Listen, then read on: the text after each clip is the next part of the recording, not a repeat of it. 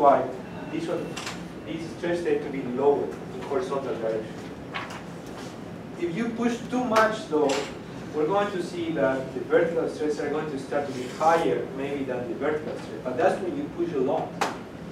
And sometimes if you push even more, we're going to see that these stresses could even be higher than that, higher than vertical stress, both of them. But let me ask you a question, and we're going to get to this later on. Do you think this stress could grow forever, as large as possible as you push from the sides? You say no. Why no? Miss, what's your last name? Yes.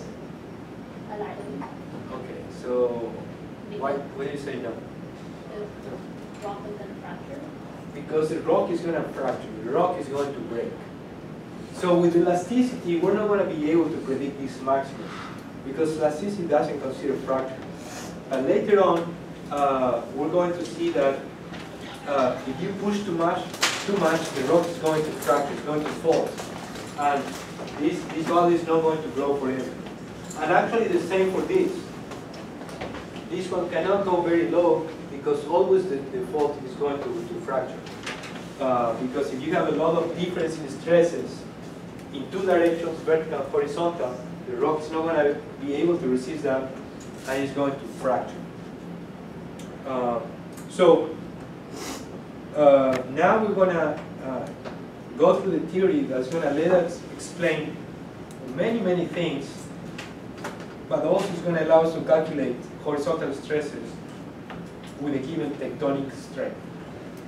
And it's going to allow us to predict horizontal stress with the theory. That sometimes could be wrong, sometimes could be right. Most times, what we do with that theory is we calibrate it based on other data to explain the variations of horizontal stress. All right, so I think then that's it for horizontal stress. Okay, good. So we finished horizontal stress here, and let's talk about elasticity. Let's do a very quick review of elasticity. I know that you guys probably remember this from, what is the course that you take on mechanics? Solids? Okay, in solids, very likely, you saw Hooke's law, right? Can anyone tell me what Hooke's law is?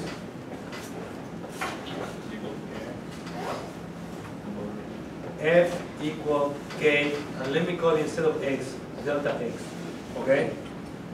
What is F?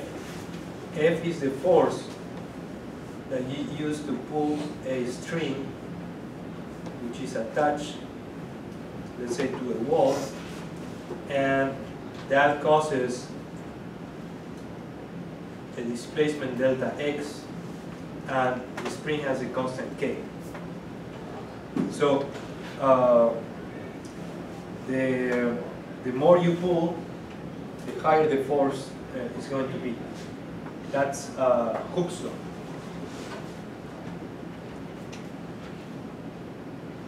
Let's take that to now one dimension, but in terms of stresses, not of force. Still 1D.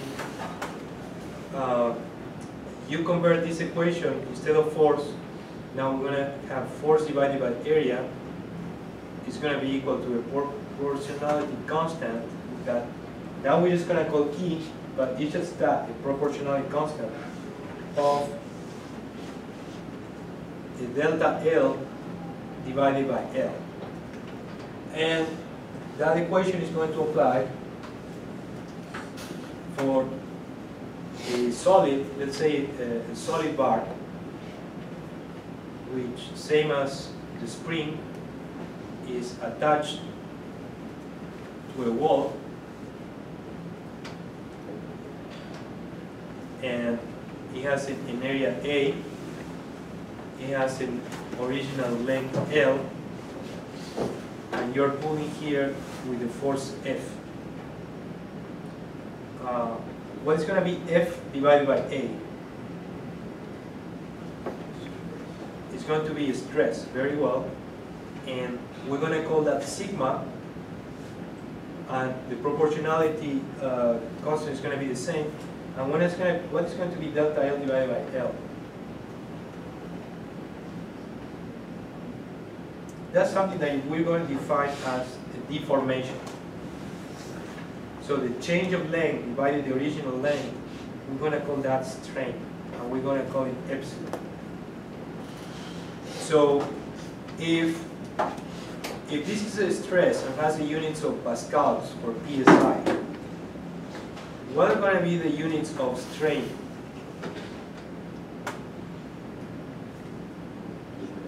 Unitless, right? So no units. So what are going to be the units of this proportionality constant? It's going to be pascals too. So very likely you remember that, as I said, from your solids class. Now we're going to take this concept into 3 dimensions, because that's what we need in order to solve problems in the subsurface. So let's go 3D.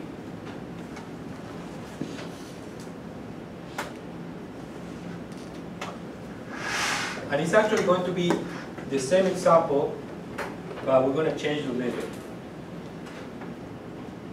We're going to have our prismatic bar. Now, standing up vertically, on that prismatic bar, we're going to apply a stress, which are going to be all these little forces distributed into this phase.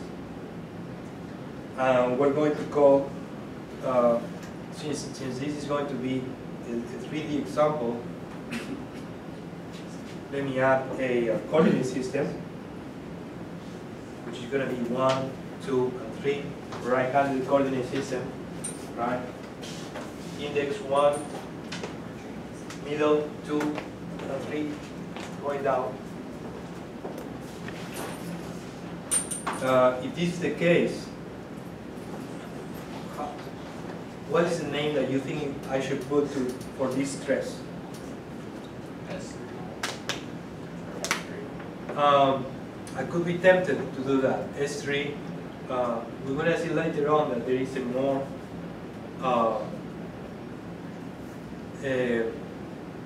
more accurate definition for that. And just to keep this, let's call it sigma. It's going to be called sigma 3,3. Okay? And we're going to see later why this is called sigma 3,3. All right.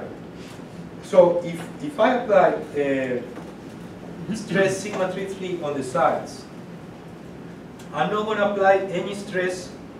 I'm sorry. I apply sigma 3,3 on the top. Okay. Here at the bottom, there is going to be the surface that doesn't let the solid move, but let's say it's frictionless. So this one can move to the sides if needed. The stresses on the sides, sigma 1,1 and sigma 2,2, are going to be equal to 0. So sigma 1,1 will be the stress on this side.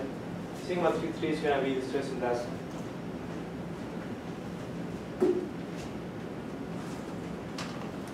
That example over there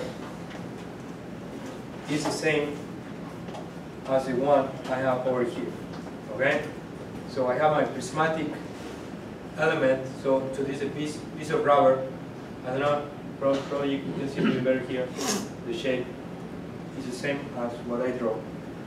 And to that, I'm going to apply, let me see if I move it further up. So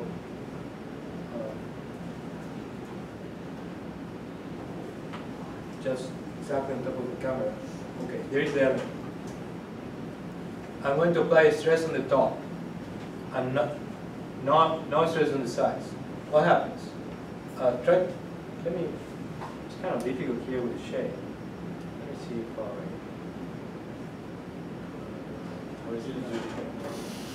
zoom out or zoom in? The problem is that I get a shadow there. Okay, let's do the following. Okay, good. So there is the element, okay? But I'm gonna have to come down this direction. I apply stress on the side, and let's say I'm not gonna move it in this direction, I'm just gonna move it in the other one. You see that? It's kind of, I'm gonna give you my toy in a bit, okay? But it gets shorter in one direction and it gets wider in the other. So it's gonna be very bad, just do like this, okay? So you see it gets shorter in one direction and wider in the other. How much stress do you think I'm putting to this rubber? How many pounds do you think I can put with my finger? 20 pounds, I like that, yeah, 20 pounds. So 20 pounds is more or less 10 kilos, okay? We're going to calculate the Young modulus of this rubber, because this one you're going to do in the lab next week with the rock. Remember lab next week, okay? Monday, Tuesday, whatever time you need to be there, just be there, okay? But again, the rubber, I push it in this direction, gets shorter in that one, gets wider in the other. So let's do a schematic of that, and just for simplicity, I'm going to do it in 2D. These are my prismatic elements, and I deform it by applying a force. It gets shorter in one direction, wider in the other. Here I have sigma 3,3, and this is the original length. No, that's not the original length. The original length goes up to here, L3, and there was a change of length, delta L3.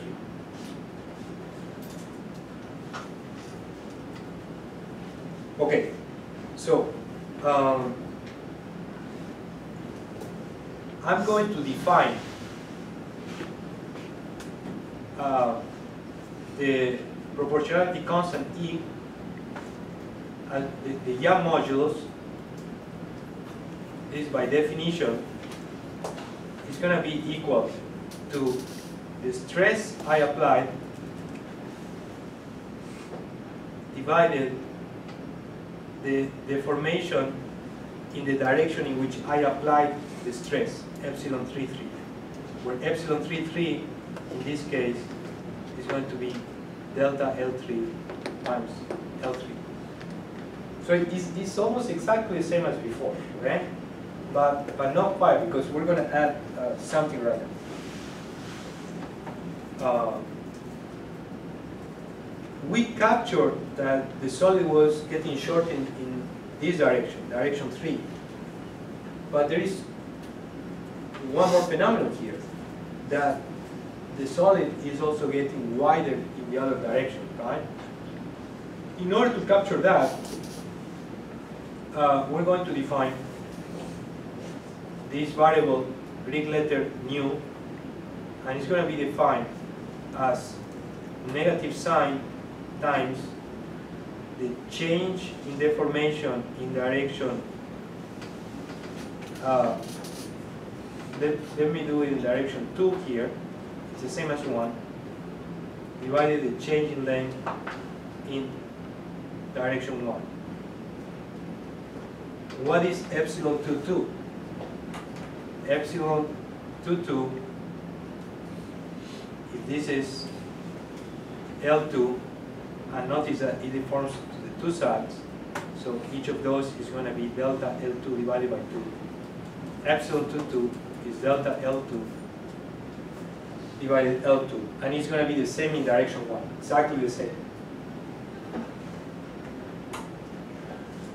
Notice that the Poisson ratio tells you how much the solid expands to the sides. And this is the same with the rocks in the subsurface. As you add more load and load on top, the rocks also try to expand to the sides. How much they expand to the side, it will depend on the Poisson ratio. Yes? Why is the first ratio negative and the second positive? Because that's a mistake. So it should be also negative. Okay? Thank you for catching that. But let's say why are those negative? Well, let me drink some water.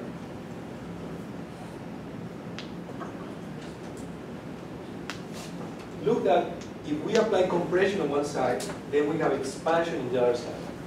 Those strains actually are going to have different signs. Compression is going to be positive. Tension in our convention is going to be negative.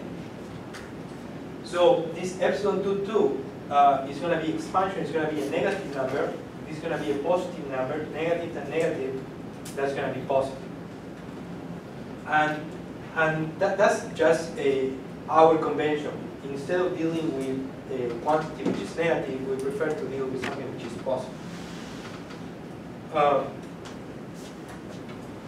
And that Poisson ratio, typically for solids, is going to go from 0 to 0.5 or something close to that. I'm going to give you a little bit more values for rocks, but well, let me tell you right now. For rocks it varies, but more or less it goes from 0.1 to 0.4. But let's try to understand the meaning of this Poisson ratio. A Poisson ratio equal to 0, it will mean a solid that when you push in one direction, doesn't expand in the other direction. A solid with a positive Poisson ratio, it means that when you push in one direction, it does expand in the other direction. However, that Poisson ratio cannot be higher than 0.5, because that would mean that if it's higher than 0.5, it would mean that you push it 1, and it expands more than 1 and 1 in the other directions, which it means that when you compress it, it gets into a bigger volume, which doesn't really make sense. That kind of violates some laws. So it cannot be higher than 0.5. We're going to see later on that for fluids or some type of rocks, it gets very close to 0.5, which is nearly incompressible, but it cannot be higher than 0.5, okay? If you, in the exam, if you put a Poisson ratio higher than 0.5, I'm going to get very mad, very upset. I'm sure you will not do that. Let's explore the other case, equal to 0. We said that equal to 0 is not going to expand to the sides. But what about a negative value? What would a negative value mean? It would mean that as you push in one direction, it contracts in the perpendicular direction. And rocks are not like that, but there are some other weird materials that actually do that. Like for example, cork, it does that. Try to, I don't have a cork here, but if you push a cork in one direction, you will see sometimes it tends to shrink in the perpendicular direction. And that's kind of useful when you open a bottle of wine, right? Because you kind of like compress it, and with it compresses, instead of expanding, it gets a little bit shorter along the diameter, and that allows you to take the cork out of the bottle. And there are some other materials, structural materials, that people designed it to be like that. But for rocks, that's not going to be the case. Always going to be between 0 and 0.5, and we're going to see that that's going to be quite important in determining what is horizontal stress. Okay, so remember these two are definitions, okay? That's how we define these two parameters. Next week in the lab, you're going to actually run experiments in order to measure the Young modules. Poisson ratio will be more complicated to measure, but hopefully we'll get that set up in the lab soon. So in the lab, what you're going to do is you're going to get a cylindrical rock sample to which you're going to apply stress with a low frame. Make sure that you measure the diameter of your sample so you can determine the area A. You're going to measure what is the change of length. Make sure also you determine what is the initial length. These change of lengths are going to be so small that you're not going to be able to see them, okay? So in order to measure those changes of length, we have an instrument which is called an LVDT. It's a linear variable displacement transducer, and that one is going to measure displacement. But you're not going to be able to see very small strengths. And by combining those two, you're going to be able to make a plot in which, this is usually how this one is done. You plot here F divided by A, and you plot here delta L divided initial length, and you will get something like this. Very likely at the beginning, it's going to be something like that. Then it's going to get steeper, and at some point, that linearity is going to be lost, and it's going to go into a peak stress, and this one is going to go down. Very close. Before we talk about the peak stress, let's talk about the linearity region. In this linearity region, the slope of that line is going to be E, the Young modulus. I didn't say that right before. This one E, we call it Young's modulus, and as I said before, this Greek letter nu, this is the how do you say that, Mr. Boss? You know French. How do you pronounce it? Poisson. The Poisson, right? Poisson's ratio. Or the Poisson's ratio. Whatever you want to say. So, Young modulus, Poisson's ratio. Okay, so from here you're going to get the Young modulus. You may wonder, oh, what is going on in this region? Bless you. In many cases, you have this initial part where the rock looks softer, but that's due to end effects. With end effects, I mean that sometimes be very careful in the lab. Make sure that your rock has parallel end faces. If it doesn't have parallel end faces, it looks something like this. You're going to be loading your rock on these points, and that's not going to be good, okay? Because you're going to be putting much more stress in this part of the rock than in the entire rock. So it's going to look softer. It's going to appear to look softer, but it's not really softer, okay? Some other times, you may have some small cracks that you can't see. So that is partly captured by this initial softer region, but then it should pick up into a nice linear trend where you can measure the Young modulus. So make sure, again, I said that your rock has the faces that look very parallel. Okay? All right. So I have a short exercise for you. Let's say that I want you to compute the Young modulus right now of my toy piece of rubber, okay? And let's say that the area is about 1 centimeter square. Let's say that the force I apply is about 20 pounds force, which is more or less equal to 10 kilograms force, which is more or less equal to 100 Newton. And let's say that the change of length divided the original length, it was 10%. So you remember, right? So I think it's reasonable to think that I changed it to about 10% with 10 cubes.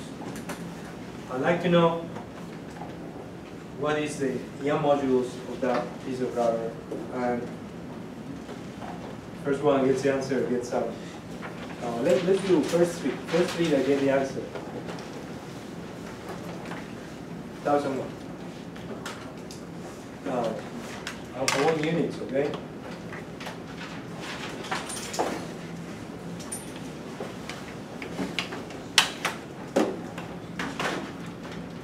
Closer, not both, I'm sorry, closer.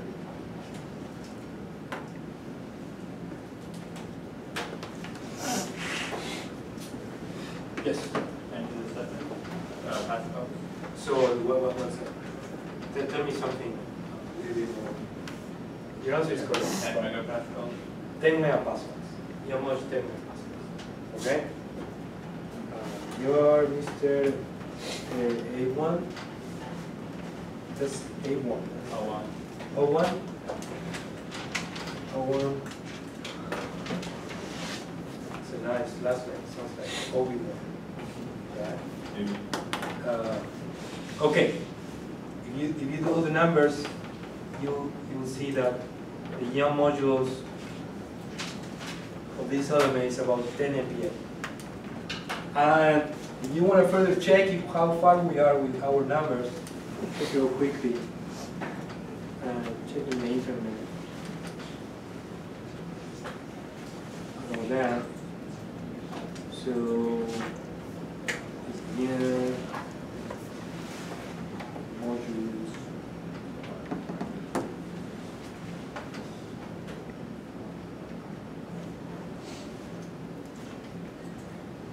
So look, here we have a table with Young modules of different materials. Let's go to our material here. Rubber, small strain, 0.01 and 0.1 gigapascals. Okay? So how much is 0.01 gigapascals? 10 MPa, right? So we just calculated 10 MPa. Just for comparison, let's look at, before you measure in the lab, what is the Young modulus of rock. So let's say sandstone, you see it somewhere there, sandstone? No, right? Let's try with, what about rock? It's not rock, no, right? Well, let's go to quartz. EQ. Try granite. Or granite.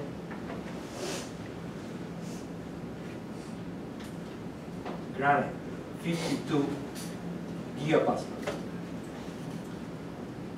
Right, remember that one is gigapascal here on the top.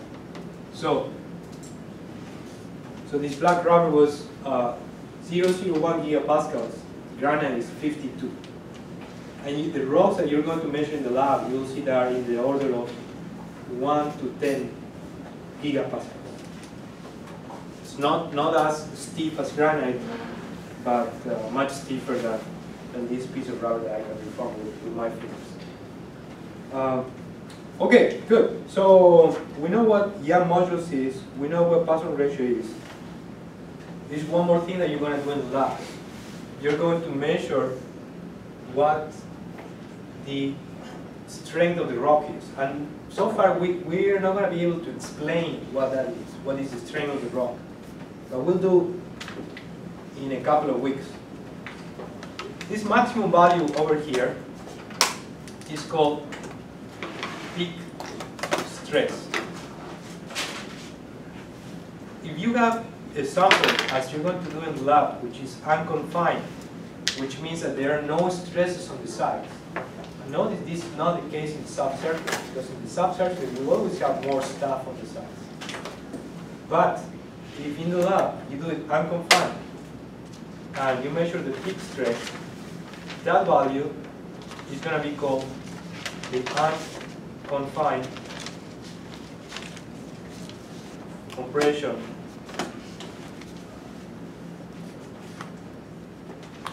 strength, or also just UCS,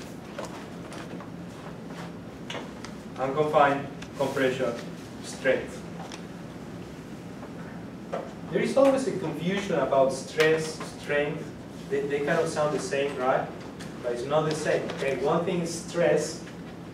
For example, this is peak stress, but these are also stresses all over here.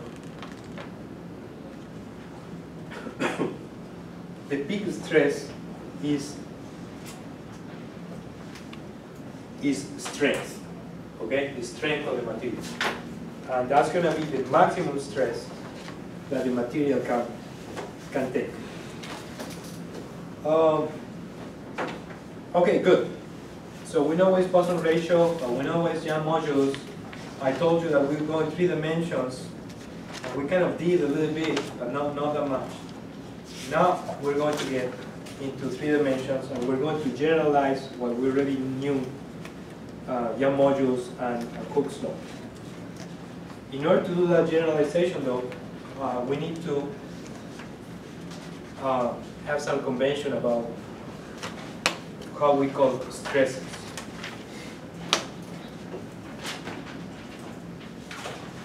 Let's imagine an element of rock at a certain depth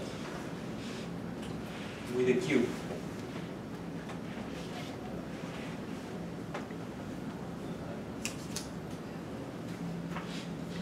That cube is within a right-handed coordinate system where, let's say, this is 1, this is 2, and this is 3. Let me check if it's right-handed or not. I like to do this all the time. So 1, 2, 3, going down, right? It is right-handed. And for simplicity, let me delete the lines that we can't see, because this is going to be an opaque solid.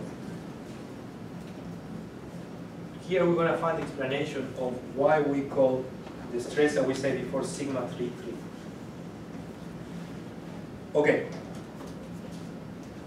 By convention, the normal stress in this direction, as we saw before, we're going to call it sigma 3,3. But let's see why. This is a convention, okay?